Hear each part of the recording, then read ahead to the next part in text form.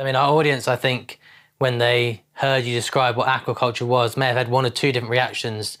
On one hand, some may have felt, well, that's good. We're growing seafood away from wild fisheries, so we're not, well acknowledged problem of overfishing. And another part of our audience may have had this vision of very intense fish farms that obviously then have huge inputs required themselves to actually continue to produce seafood.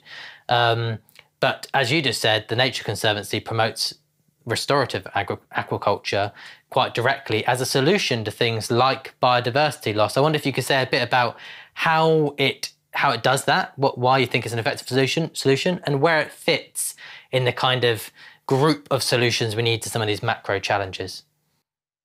Yeah, well, I think stepping back a second, bigger picture on aquaculture, we see as important for two reasons as an environmental solution. One is creating needed alternative supply to wild fisheries, right? And you hit that point. I think it's important for the viewers to know that 90% of wild fisheries now are either fully or overexploited. And the amount of seafood we're getting from wild sources has been flat for the past 20 years. And we need aquaculture to be there when done sustainably to create alternative supply, so we're not putting more pressure on these wild resources, on wild animals, essentially. The second reason aquaculture is really important from big picture is the resource efficiency of aquaculture compared to other forms of animal agriculture production.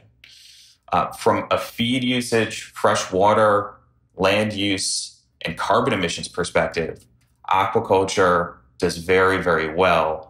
Order of magnitude, 10% or less, in each of those categories, less resource use than beef or pork production.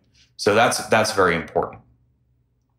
But there's certain species of aquaculture that we call restorative aquaculture species that are very unique and have tremendous potential, not only to be sustainable, but actually help improve the marine environment.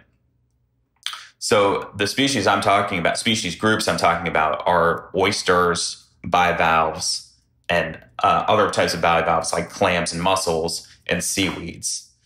And these organisms, they require no feed to produce, no land to produce, no fresh water, hardly any carbon emissions, but they actually can provide positive benefits to the ocean environment, which is really quite unique. And when you say positive benefits, do you mean creating ecosystems that other life can live in and around? What kind of benefits are we talking about? Yeah. There's several different restorative benefits of farming bivalves and seaweeds. One is water quality benefits. Bivalves are filter feeders. A single oyster can filter up to 50 gallons of water per day. So they can actually remove nutrients that are in excess in our waterways, like nitrogen. Too much nitrogen in our waterways is a bad thing. It causes something called eutrophication, which disrupts coastal ecosystems. We need less nitrogen in those waters. By farming oysters, we filter that water, and by harvesting them, we can remove that nitrogen from the waterway. Seaweed as well. They're like a sponge. They suck up nitrogen. 60% of our waterways are suffering from nitrogen pollution. That's pretty impressive. But beyond the water quality, there's also the potential benefits to habitat and biodiversity, which is really quite interesting. So these farms, when they're designed the right ways and carefully designed, they're actually living systems, right? This is more than just a structure of the farm in the water. These farms provide habitat for wild fish and crustaceans. Actually, a single hectare of these farms, a bivalve or a seaweed farm, can increase abundance of wild fish of up to 5 tons per year in the surrounding area, which is pretty impressive. So we need more ways to create more habitat and create more fish. And these aquaculture farms, these bivalve and seaweed farms, do play a role in that. But of course, it's not the only tool in the toolbox. And I think that got back to your other question about like where this sits. And restorative aquaculture is an important tool. It meets this intersection of how do we recover oceans and provide food for a growing population. And I think it's quite valuable. But there's other things we need to do as well.